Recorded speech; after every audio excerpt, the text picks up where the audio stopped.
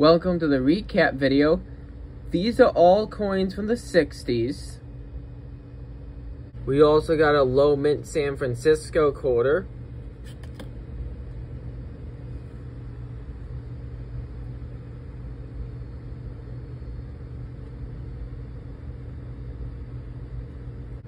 And we also got the West Point V75 2020 Ware Farms. And I am not going to put this one under the scope. This is just a very good condition bicentennial quarter, which gives this box a total of 220 points. I did add up both low mints.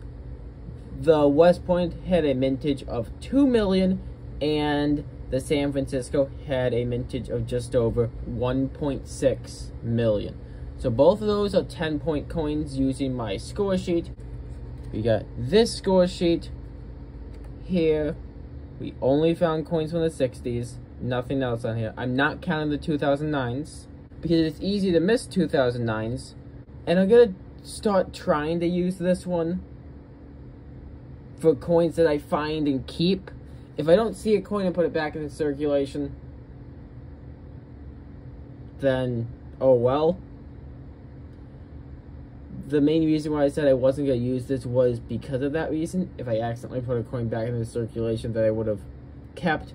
Like, it's very possible that someone looks at coins and misses a West Point or a San Francisco or something.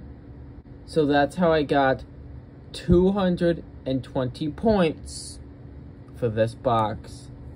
You can see the date that's being recorded, February 18th, 2023. So I hope you enjoyed this video, and I'll be back with another one very soon. Bye.